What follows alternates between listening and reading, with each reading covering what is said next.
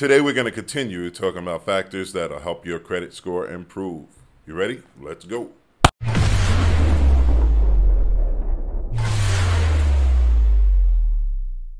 couple of weeks ago, we made a video on how I increased my credit score by over 200 points in 18 months. We touched on a lot of factors, but today I want to get a little further in depth with some of them. There are several factors that affect your credit score. First is the number of open accounts you have, or types of credit.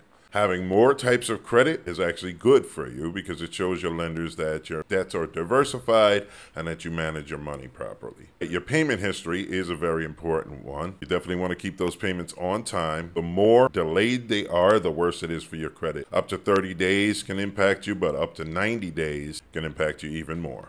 Another one is utilization. We talked about this in the last video on credit. Basically, you want to keep your utilization under 30%. If you have $1,000 available in credit, try to keep that under 30%. You could spend up to $300 on that card without it seriously affecting your credit. Any higher than that, it causes your credit to dip a little. Inquiries is another thing, or credit pulls. When you are applying for a home loan or auto loan or a new credit card or a money loan, the agency that you're applying with will want to see your credit report. That's called a hard pull. Here's a tip about that. Doing more than one of those per day will not affect your credit as much. That tip comes thanks to Rose Gold, because I wasn't aware of this one. But basically, if you're applying for a car loan, and a credit card, home loan, you want to bundle those up into one day if you can, because if you do more than one pull per 24-hour period, it only shows up on your credit as one credit pull.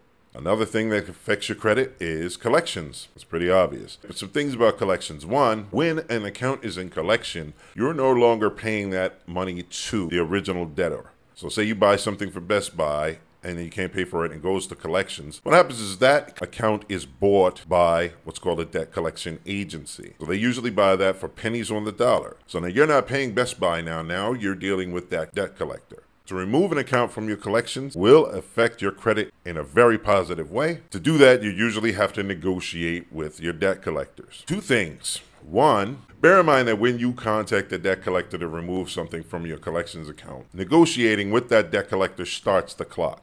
What I mean is most collections will stay on your account around 7 years. Say 2 years has passed and now you want to improve your credit, you want to contact the debt collector. Be ready to pay that account off as quickly as possible after negotiating with that debt collector, because once you contact them, that restarts the clock. So now you no longer have 5 years remaining for that to fall off of your debt collection. Now you're back to 7 years.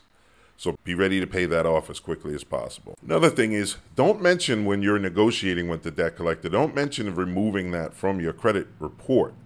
Make the arrangement for the settlement first and then talk about removing it from your credit report. But basically, the reason we're going to do this is because if you contact the debt collector and they know that you're trying to remove something from your credit report, they see you as being slightly more desperate. And that puts you in a bad negotiating position because they're not going to offer you as much of a good deal as you would ordinarily get if you were a little more casual about it. Basically, make the settlement offer, get them as low as you can, and then discuss removing it from your collections.